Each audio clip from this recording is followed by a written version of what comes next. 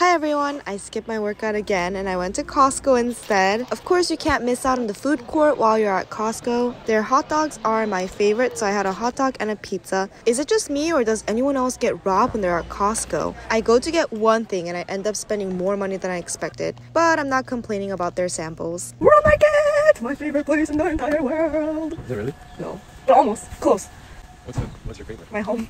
World Market has so many fun things to see, including ramen. They also have a bunch of fun toys like this one, and it's just so much fun.